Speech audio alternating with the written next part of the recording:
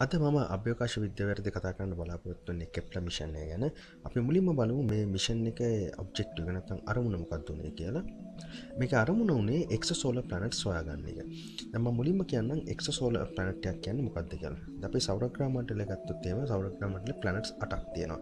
ඊට අමතරව ප්ලූටෝ තියෙනවා. අපි ඒකට කියනවා ඩ්වාර්ෆ් ප්ලැනට් එක නැත්නම් වාමන ග්‍රහ ලෝකයක් කියලා. දැන් මේ දහලෝක 9ම සූර්යයා වටේ තමයි භ්‍රමණය වෙන්නේ.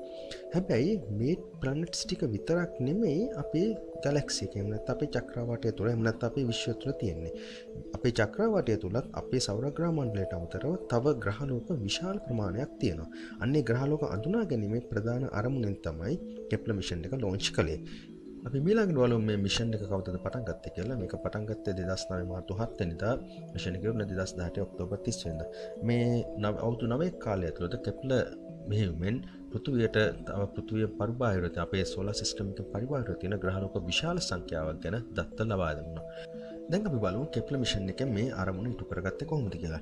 ඒකට ඒගොල්ලෝ භාවිතා කළේ ෆොටෝමීටර් එකක්. එහෙම නැත්නම් ආලෝකමානය කියන උපකරණයක්. ඒ උපකරණය කරන්නේ පෘථිවියට එහෙම නැත්නම් කෙප්ලර් සැටලයිට් එකට කොච්චර ආලෝක ප්‍රමාණයක් ලැබෙනවද කියලා නිරීක්ෂණය කරන එක. එම ආලෝක ප්‍රමාණය අඩුවීමක් නිරීක්ෂණය කිරීමෙන් අපිට එම තරු වටා ග්‍රහලෝකයක් තියෙනවා කියලා අඳුන ගන්න පුළුවන්. ඒක මම විස්තර කරන්නම් මෙහෙම. අපි දැන් හිතමු මේ වගේ මේ chart එකෙන් පෙන්නන තියෙන විදිහට තරුවක ආලෝකය අපි නිරීක්ෂණය කරමින් පවතිනවා. එම තරුව ඉස්සරහින් ග්‍රහලෝකයක් ගමන් කළොත් එම තරුවට අයිති එම ග්‍රහලෝකයේ මතින් යම්කිසි ආලෝක ප්‍රමාණයක් බ්ලොක් වීමක් වෙනවා. ඒ කියන්නේ තරුවෙන් පෘථිවියට ලැබෙන ආලෝක ප්‍රමාණය අඩුවීමක් නිරීක්ෂණය කරන්න පුළුවන්. එන්නේ අඩුවීම තමයි මෙතන මේ ඩිප් එකක් විදිහට තියෙන්නේ. මෙන්න මේකට අපි කියන්නේ ට්‍රාන්සිට් ඉවෙන්ට් එකක් කියලා. ඒ කියන්නේ තරුව ඉස්සරහින් ග්‍රහලෝකයක් ගමන් කරද්දී එම ග්‍රහලෝකයේ මතින් තරුවේ ආලෝකය යම්කිසි ප්‍රමාණයක් බ්ලොක් කරනවා. ඒ බ්ලොක් කිරීම නිසා තරුවෙන් අපට ලැබෙන ආලෝකය අඩු වෙනවා. හැබැයි ග්‍රහලෝකයේ ගිහිලා ඉවර වුණාට පස්සේ තරුව අපව යථා තත්ත්වයට පත් වෙනවා. කියන්නේ ලැබෙන ආලෝක ප්‍රමාණය යථා තත්ත්වයට පත් වෙනවා.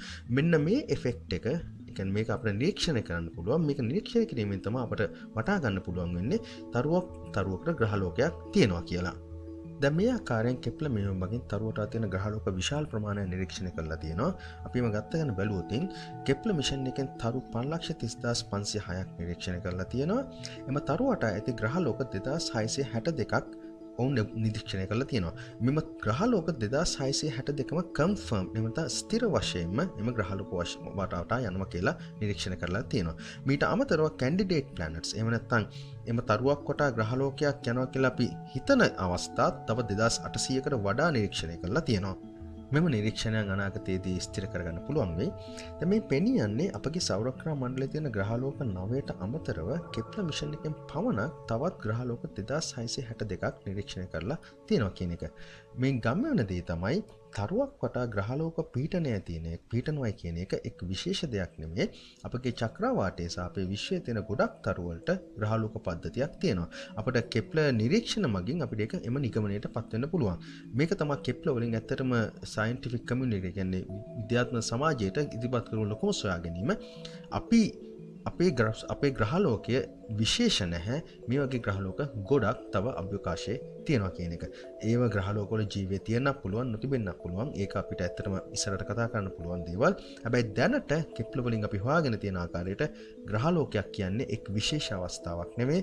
ග්‍රහලෝක අපේ විශ්වයේ හැමතැනම තියෙනවා. අපේ ග්‍රහලෝකේ පමණක් නෙවෙයි.